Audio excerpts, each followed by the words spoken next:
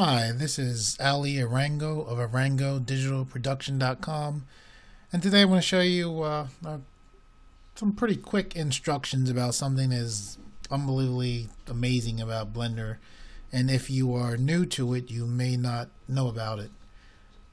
Typically when you're in a 3D program, there are different renderers. To give you an example, I have this cube right here on the screen, right? Basically this camera is looking at the cube when I hit the O key on my number keypad, you see that cube, right? If I go to if I click render image, this pops up and you see this image of the cube. Okay, all right, if I go and I hit 1 on my numpad, and wherever I put this cursor, a new object will come in. I'm going to hit Shift A here, a plane, and I'm just going to adjust it so you can see this plane underneath, right? Alright, so again, if I hit O on the number pad, go into my my Blender camera view, and I hit render image, you can see this image popped up. Now, one of the things with this image is that this image, you see this hard shadow. This cube, it doesn't look real. So you figure, how the heck could you make a cube look cool anyway? I mean, it's a cube. We didn't do anything to it, right? Blender actually, believe it or not, does have the ability to make even a cube look awesome. Don't believe me? Watch this. All right, here's our cube. This is what we're in. We're in something called the Blender renderer. This is the standard default renderer, and it's how Blender outputs things. It's also how Blender deals with light.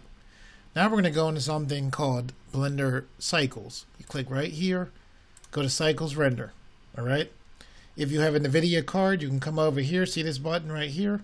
See how this says CPU? You can turn this to GPU. All right. One of the things I'm going to do for Cycle, if you can see my camera right there, I'm actually going to click this right here, hit Shift A, and bring in a plane. I'm just going to scale this plane up. I'm going to hit this materials button right here, hit new. See what it says, the fuse. I'm going to click this. I'm going to put emission. Now what this is going to do is make this emit light.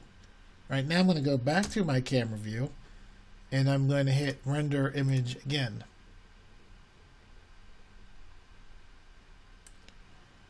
See that light right there? You see basically what's going on is what Cycles does is Cycles basically takes light and makes light act like light acts in the real world, which you see by light.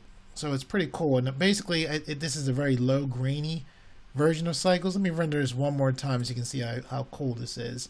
And the way I can turn up the quality, if this is your first time ever messing with Cycles, I'm actually going to go here, make sure you're clicked on your render button here.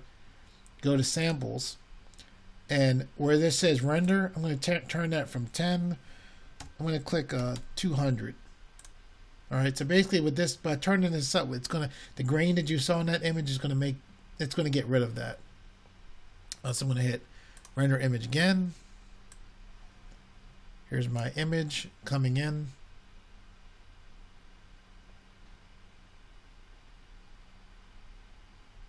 And there's ways to it. Basically, Cycles does take a lot of power. Pretty amazing what it's doing. I mean, it actually is bouncing the light around, making it look like real light. And basically, the higher that samples buttons up, the better and more realistic your objects will look. And Cycles kind of renders in squares. There's little things you can do to adapt to make Cycles run faster. But basically, what you have is you have this cube sitting here, and look at that. Look at the shadow there. I mean, but this, all I did was I made a plane, 2 planes, 1 plane for light, a plane for the bottom, and you can see this. Just imagine, this is the most simple thing we have in Blender. So just imagine what something complicated could look like. Now, one other cool thing I'm going to show you with Cycles that's very cool.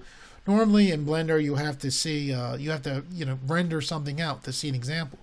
With Cycles, you don't have to. So let me close this window. See this corner right here? If I grab this corner and I pull, I create a new window in Blender. And I T to take away that panel and N to take away this panel. If I go here to this button here and I click rendered, this actually shows me the camera view inside of Blender. Now it rendered very quickly. You see how that grain is there? If I go to that sample button again, right here, see how I have this as render 200 and the preview as 10? Watch what happens when I click this to 200. You'll see these numbers right here jumping up. And basically what's going on is Blender is basically reducing the noise down. It's cleaning it up, and it'll keep cleaning it up until it hits that 200 number.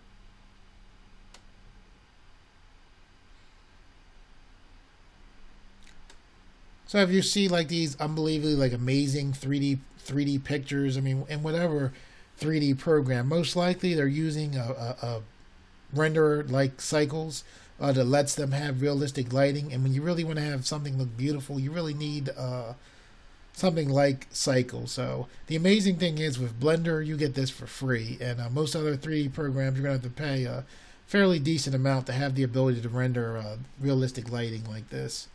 I'll just zoom in for you more. So again, this is a cube. You can just imagine how cool it would look with something else. So if you guys didn't know about it, hopefully that gives you just a little teeny bit of insight into it. If you want to know more about this, leave me a comment. And thanks for looking at this video. Please subscribe, and I'll see you guys later. Bye.